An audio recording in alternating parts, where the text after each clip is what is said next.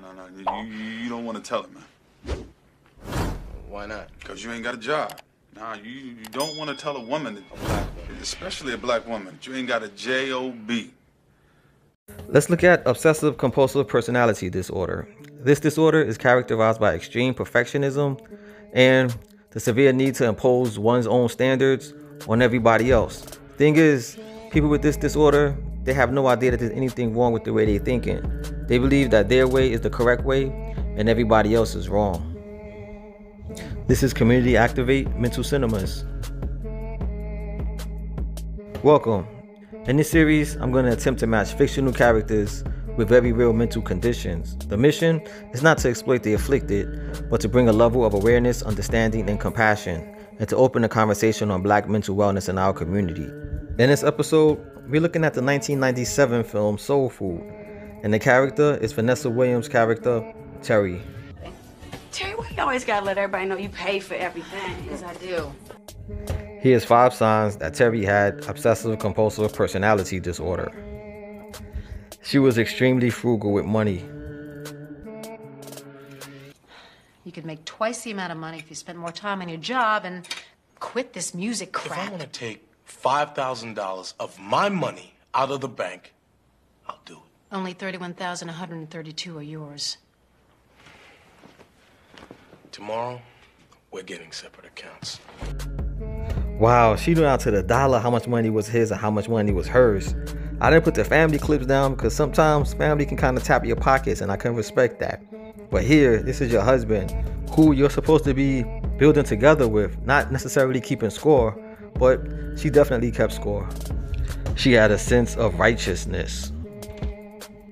Max, surely you don't expect to have Sunday dinner tomorrow. Why not? Jesus, Max, Mama is in a coma. Oh, baby, maybe we should... No. I'm not gonna let her ruin a 40-year family tradition. Tradition? Yes, tradition. Don't you tell me about tradition. I am the oldest one. I am the responsible one. I'm the one who graduated from law school. You're the one that dropped out when you were 19. Wow, that escalated quickly. Look, all they wanted to do was have a family dinner and continue the family tradition. But Terri didn't see things like that. And as soon as she was faced with a little bit of pushback, she couldn't take it and she resorted to personal attacks. She was excessively devoted to work. I also can't go to see you perform tonight. That's what you said last week and the week before. I'd really like you You know, to I'm come swamped tonight. with work. Here, we see Terri's husband. He's a musician. Week after week, he's asking her to come see him perform, but week after week, he gets shut down. Why? Because she says she has to work. She's allowing work to take over her life and ruin her marriage. She had an extremely rigid personality. You find a job yet? Nope. But I have an audition coming up. I'm just not into the straight job thing. Straight job thing. Cousin Faith, she's a free spirit. The exact type of person that someone with this disorder doesn't respect. Kind of like her husband. He wants to quit his job to pursue his music career, but she doesn't respect that. She wants you to make money the traditional way, a 9 to 5. She had an inability to work with others. So I went to Kenny's lawyer and I drew up a motion to cease and desist.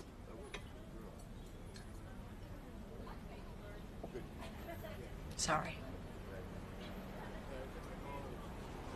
Okay. Okay. I'm sorry too. Well, Terry, don't leave. Nobody wanted to sell the house except Terri. So Terri put it up for sale. They tried to speak to her, but she wasn't trying to listen. So they had to go the legal route, which they didn't really want to do. When they tell her that they went the legal route, she was highly offended and it was no more talking. This disorder can be caused by early family conflict.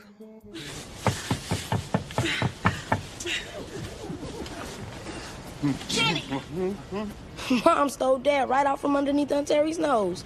22, haven't gotten along since. Get the heck out of the car! Get out of the car now! Get out of the car right now! Little man believes that this is the origin of all of the conflict between Terri and his mom, and he might be right.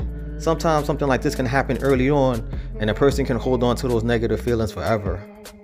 Complications of obsessive compulsive personality disorder include some of the following: relationship difficulties, social isolation, anxiety, and depression. They say an obsession is a way for damaged people to damage themselves even further. I believe in live and let live. You're only in control of your own actions anyway. What do you think? Did Terri have obsessive compulsive personality disorder?